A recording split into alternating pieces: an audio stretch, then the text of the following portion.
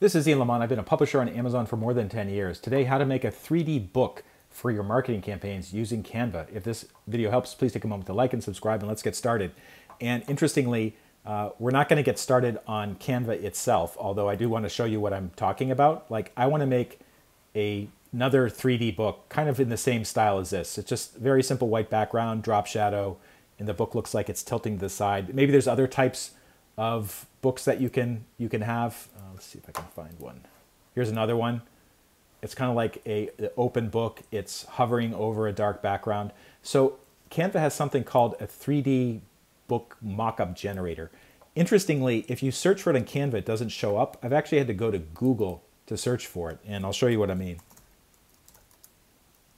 So I search for Canva 3D book mockup.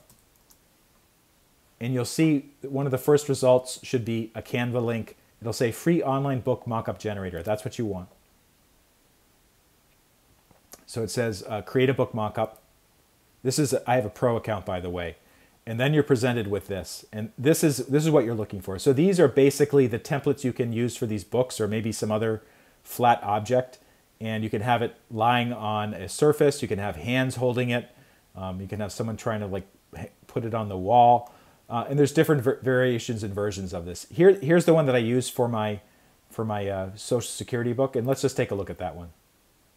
So select an image or design to use in your mockup. So select, and basically these are static images of the cover or some other part of this. Yeah, here's the cover. I'm just going to stick it right in there. Click select, and then it kind of flows it in. And you can see that there's a little bit of a problem there. Let's just say save image. Use in design.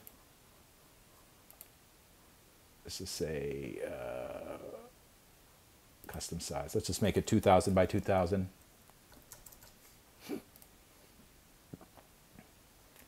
So you can see it's kind of created an image with the cover on it. The problem is that the book itself is too large, and you can't adjust the image to kind of slide up or down, or to exactly fit the book template, or reduce the book template so it matches this. So sometimes what you need to do is you need to do some alterations of the original image, or you have to look for another mock-up. So let's get out of that one, and actually let's see if we can find another. Let's use this one instead.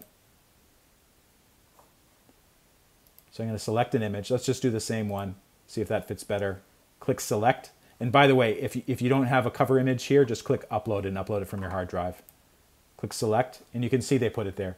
Now again, the dimensions are a little bit off, but you get the idea. You can just experiment with the different sizes until you find the one that you want, or adjust your book cover in some way so it matches the ratios that they're looking for.